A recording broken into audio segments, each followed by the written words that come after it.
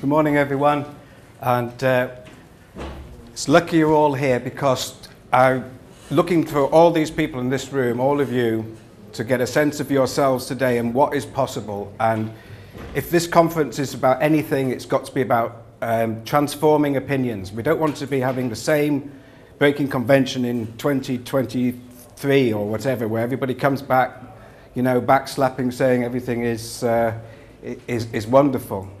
In fact, I've come to the realization that not only am I a criminal solicitor, I am, as Amy said, we're criminals.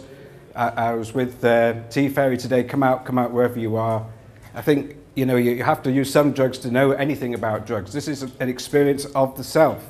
This is something that nobody can do for you. No expert, no doctor, no politician, and no judge should have sovereignty over your own mind. Now, I know I'm wearing a microphone, but can you all hear me? Because when I was at the back before, I couldn't hear everything.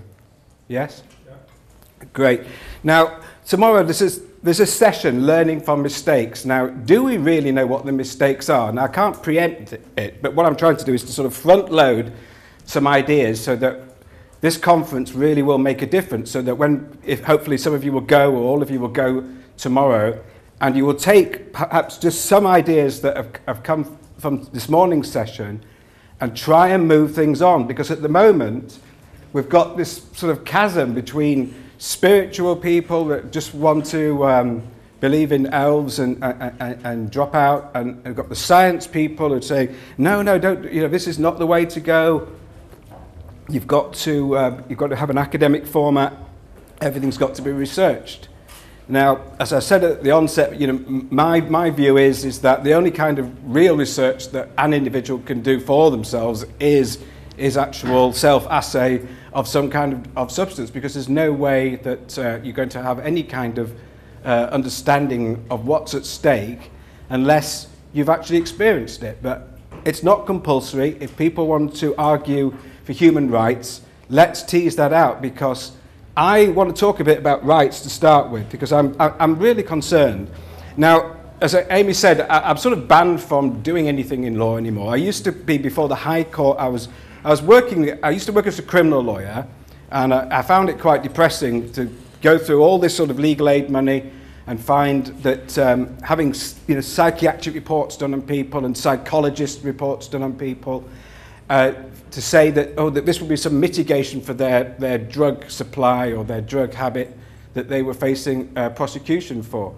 And having spent all that time with young, vulnerable people and spent £20,000 of public money on experts to produce this, to have a Crown Court judge declare that my client is a cancer in society, it makes me want to weep. And honestly, I then sort of gave up this sort of role, and I got in touch, Casey Hardison got in touch with me and explained quite a lot of ideas, which I've sort of developed a little bit, but most of it has come from his brilliant mind when he was locked up for supplying various psychedelics, and he's thankfully out now, but he said best part of 10 years in this country for offences. And I decided to try and argue for human rights from what he was basically saying about cognitive liberty and the right, the sovereignty of the self. So I ran a few sort of test cases. Now, I used to believe in this idea because everybody wants this idea of a thin end of the wedge. Now, what's the thin end of the wedge in a drug policy argument when you've got someone who's making DMT and LSD and everything? Well, it's cannabis, isn't it? Everybody's favourite subject is to talk about weed because it's nice, isn't it? It's soft, it's not at all dangerous. And of course, then we've got these medical users who really, really need it, to quote Baroness Meacher. This is sort of where we've retreated to, this cowardly sort of, in my view, position, that we're trying to make a little inroad, and so we come up with something like that. And I did try it. This is sort of even aware of what I've just said, because I realised going full frontal is going to actually cause a bit of a problem. And I can tell you, I had worse experiences. I was on my feet as an individual, normally a solicitor, which I'm a qualified solicitor, not a barrister, has no rights of audience in the High Court. And the High Court is where they do the sort of the important constitutional work, where they define rights, or they sort of tease out rights, and they examine whether the government is acting lawfully or unlawfully. And that was the forum to take it to. So I did it as what they call a Mackenzie friend, and I was given rights of audience to go to the High Court and argue for various people who it was just ridiculous situations. Ofsted award-winning science teachers struck off for, tiny amounts of cannabis, going through the criminal system again and again.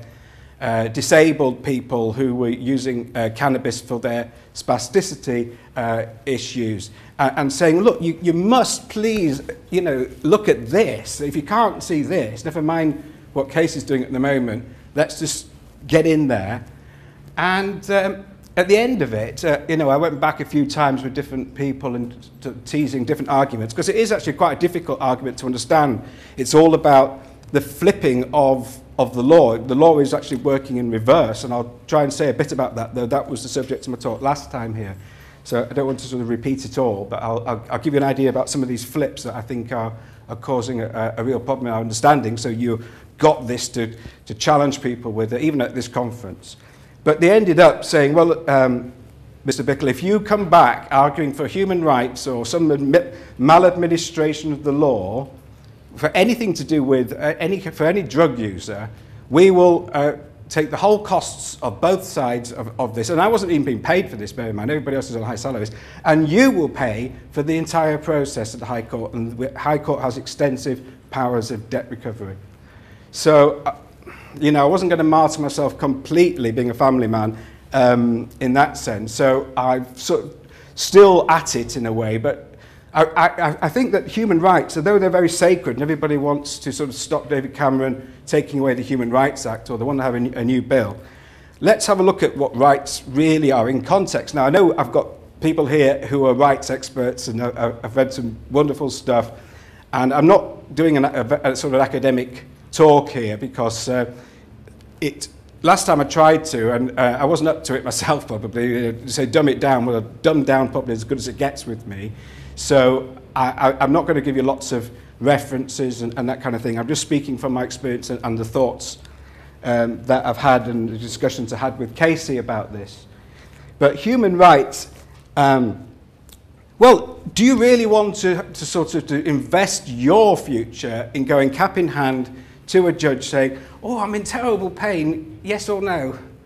And it is actually sort of politically a weak position. The fact that we celebrate human rights, it's almost out of like a necessity. If we lived in a sort of a free society or utopia, you wouldn't need rights at all. I mean, and what's happened is, although rights are a useful tool here and now, the problem is that, notwithstanding that they're a long way from freedom, they're a long way back from freedom, that they've become very, very degraded.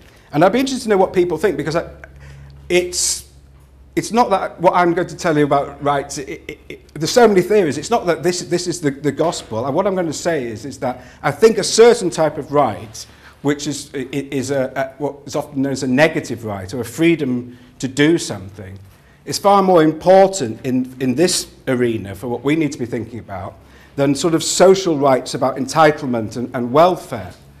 And if you could just sort of have a think about whether you think these things are rights or not, in this paradigm that I'm talking about these civil rights, not something that anybody else might come up. And just count them on your fingers. So if you think it's a right, put it in your right hand. Just one, that's a right. Or if you think it's, give it the finger with the left hand if you think it's not a right. But let's have a look. I mean, what about the right to water? I mean, is that a right? Just count it amongst yourselves. What about, so that you've got one finger on the left or the right, so if it's a right, on the right hand. So what about the right not to be offended and told you're a terrible sort of, whatever denomination you are, sexual orientation you want, somebody's like shouting it out at you. Do you have a right not to be offended by that? What about, that's another point to mark, what about the right to get to work without all these pickets getting in the way? What about rights of children? Do children have rights? What about rights of animals? Do animals have rights?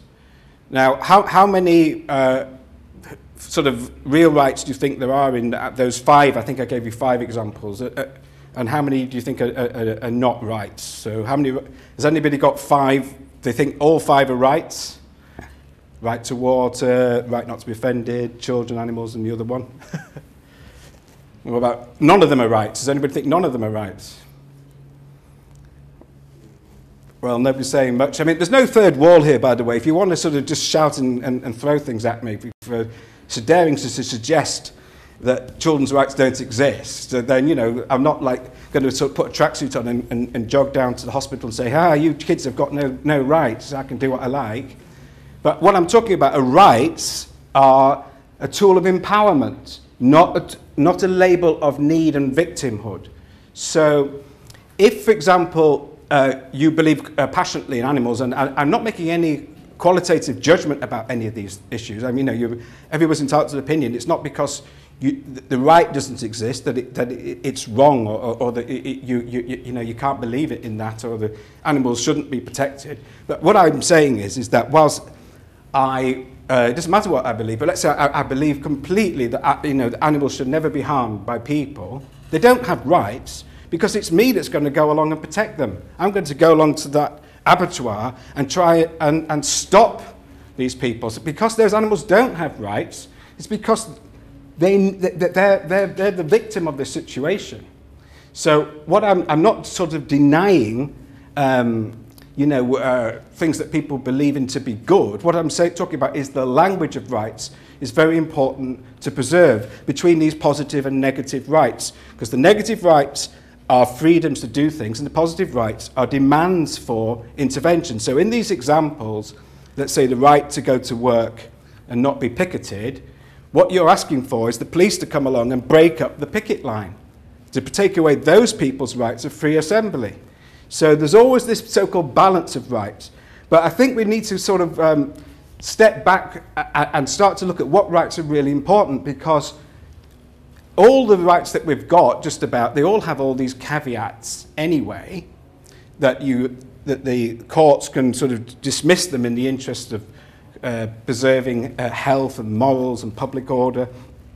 And like I say, do you really want Lord Justice Leveson, who I was actually in front of, to decide these things for you, as if you need to defer? Because what's happening is that we're all deferring to the others. We're deferring to people we think are wiser than us. Just because somebody's got some wig on and they've studied law, it doesn't mean to say that they can censor your possibilities of being, because that's what it really is. That's what it represents. When you consume a drug for whatever purpose, whether, you know, and everybody wants to talk about, I'm doing it for spiritual purposes, I'm doing it for this purpose, religious, health, and everything. I mean, fine, it's great that you're doing that, but it's not the thin end of the wedge that's going to make the difference. I'm not against people sort of saying, well, look, we've got some scientific research and it's good. What I'm saying is we need to have a political context for all of this. Because without the context, we're going to end up playing right into their hands. So there's a lot of like these flips of to deny us this agency. I think the previous speaker was talking about preparation in the Misuse of Drugs Act. Now they came out and said the preparation of a chemical is actually, it's a noun, it's a thing. But they changed it into a verb. So it's something that you do. So they sort of flipped it. And they flipped subject and object. This is the thing we were talking about last time was, you know, do illegal drugs actually exist? I mean, where does this idea come from? It's a very powerful idea. And I know it sounds at first like I'm just being pedantic to point out that, well, actually, drugs can't be illegal. Objects have no legal status at all. I mean, it's only what you do that matters. But so all those things you could do with anything, with you know, sandwiches, whatever, you know, could supply them and prepare them and possess them or whatever. These all translate into offences with drugs. But it doesn't mean to say that drugs are illegal. But then they call them controlled drugs. And then they've read that word controlled as a verb, when in fact it's a noun. Because you can't control drugs, they don't behave, they just are. You can't control drugs, you can only control people. So once we get into this idea that somehow drugs have the agency, so they can be legal or illegal, licit or illicit, I don't care what words you're using, or having a war against these objects, we're sort of not only linguistically taking ourselves out of the equation, but in law it's even more important. I mean, we all know that like a disabled toilet isn't a broken toilet, it's a toilet for disabled people, but it's a little flip of language that we use.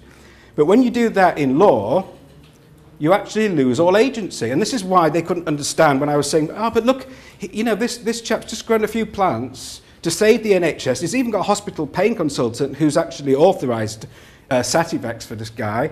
And he's growing a few plants because the health trust couldn't actually pay for it. And the judge go, yeah, but cannabis is illegal. And they'd missed the whole point of the Misuse of Drugs Act, which is an act to make provision for. To make provision for. Because the human has been taken right out of that. Now, I'm going to sort of be a bit controversial because I know I started off with talking about the science and the sort of, the more hippie thing. I think all these sides need to get together and cohere an understanding that we're not going to abstract ourselves, and we're going to actually think about what cognitive liberty actually is. It's something very personal. It should be private if you want. It shouldn't be a business of anybody, but it's only when they have that harm to others threshold is crossed that your liberties should be taken away. And really, the reason why your liberties have been taken away, this is why I was saying about human rights, I've sort of lost a lot of faith. I'm not saying they're entirely impotent, but they need to be very, very strong and coherent, is that we don't actually exist for, I don't mean in like I've just had some acid and I don't exist. I mean that we don't exist as a legal subject anymore because the drug has replaced it. I mean, do people know what I'm trying to say here? Because it isn't, though it's incredibly simple, it's because we've got used to thinking a certain way that there is this thing as an illegal drug, and we need to do something about trying to change the balance a little bit. We're not getting anywhere because it's like a binary, it's like a light switch which is either on or off, it's either legal or it's illegal. Whereas if you're sort of driving a car or something, you could sort of operate your agency and you can drive lawfully or unlawfully. You've got all that human agency there, which is what the law is supposed to be about. The rule of law is supposed to recognise that. But because of the misuse of the law, the government has completely created an artificial divide which you will think of as between drugs, like alcohol is a legal drug and cannabis therefore is an illegal drug, and they've drawn a line there. That is a complete myth because it's not drugs that is being controlled. It's not about drugs. If there's nothing else you remember, it's not about drugs. It's about people. It should be about outcomes. So somebody's like lying on the floor, screaming in the street. There's an outcome that might need to be addressed, and then sort of work back. But in fact, the whole law is working the other direction, completely the other direction, because it's substance first. So as soon as you sort of say, well, cannabis is illegal, it's end of story. And it isn't. That's the thing, it isn't. So don't accept it. Don't let anybody know who they are at this conference get away with using it, because there's a real mischief in there. It's not just me trying to make only a semantic point. What I'm saying to you is that you cannot rescue the subject, which is you, the legal subject, while you are, in fact, in the eyes of law, the object. There's any questions on that? Because I didn't want to go, a lot more I could say, but I didn't want to go right to the end, as our time flies when you're on a rant about something. I mean, people understand. Last time I tried to explain it as smoke and mirrors, and a few people I recognise from last time. But literally, they made this mirror using nouns and verbs or adjectives, misplaced adjectives, and then they flipped things. So like the burden of proof, when you have to go to a court, that you've got this idea that you have to prove yourself as to why what you're doing is reasonable. When actually, it should be the other way around, shouldn't it? That the judges should be saying, well, actually, it should be the government who needs to be proving why what you're doing is unreasonable, not for you to prove why it's reasonable. And somehow, we've all got everything twisted around. So we were waiting for research from Ben Sessler, David Nutt to say, oh, we think it might be okay in the future for people to have these drugs if you're veterans or if you. But no, this isn't the way forward. I'm not trashing this top research that's going on at this conference. What I'm saying is it needs a political context, because without that, it ends up just becoming like pharmacracy. Do you know what I mean? Like theocracy is that's the rule of God, or this is the rule of doctors, the rule of scientists will take over. Don't defer your autonomy to anybody else.